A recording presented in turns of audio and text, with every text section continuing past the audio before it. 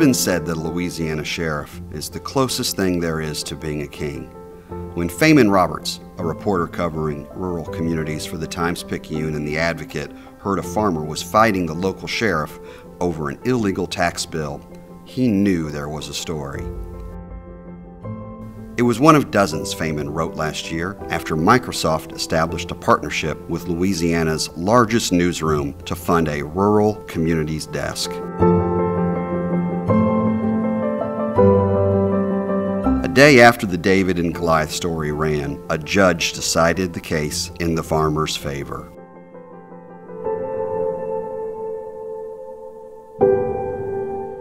In parishes across the state, Feynman was often the only reporter to ask questions of mayors and other public officials. It's been just very rewarding to go into communities and sit down with public officials and have coffee or have lunch or visit them at their office and just ask them open-ended questions like, what are the challenges your community is facing? These stories aren't just a public service. They're stories craved by our readers, and the numbers tell the story.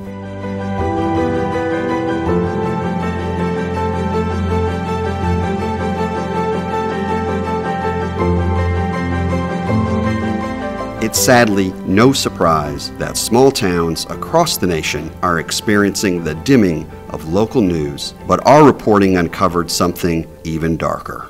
Shreveport-Bossier is Louisiana's third largest metro area and a regional center of trade and petroleum production. Our statewide team reported on the Shreveport mayoral election, and what we uncovered was astounding. City leaders begging us for local news coverage. Lawsuits against the mayor had gone unreported. No journalists attended city council meetings. Engaged citizens were left in the dark about their local government.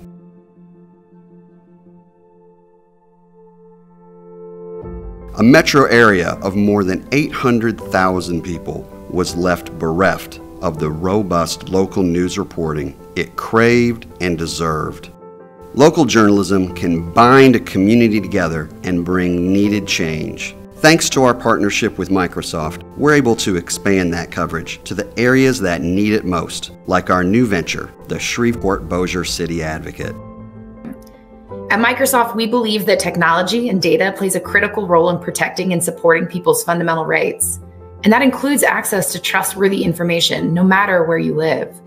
I grew up in Oklahoma, but I spent a lot of my summers and holidays in my father's hometown of Spring Hill, Louisiana.